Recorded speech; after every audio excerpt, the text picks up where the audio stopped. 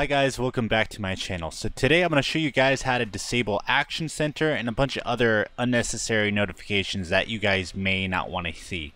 All you have to do is just right click on your start button, go to Control Panel, and then from here you guys will see System and Security.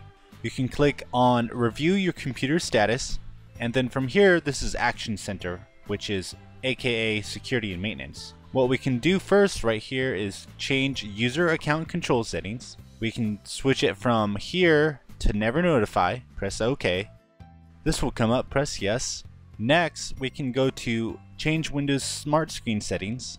If you guys have it set to where it says Get Administrative Approval or Warn, be sure to check this one right here. Do not do anything and press OK. And last but not least, change Security and Maintenance Settings. These are the notifications that you guys will see right here at the lower right corner. If you don't choose to hear about the firewall or your Microsoft account or your internet security or any of those for that matter, you can uncheck them and then press OK. And that's it. You guys won't have any more annoying messages that pop up at the bottom right. If you guys do feel like you guys need protection, it would be best that you guys keep those enabled. That way you get the proper notifications just in case anything does happen.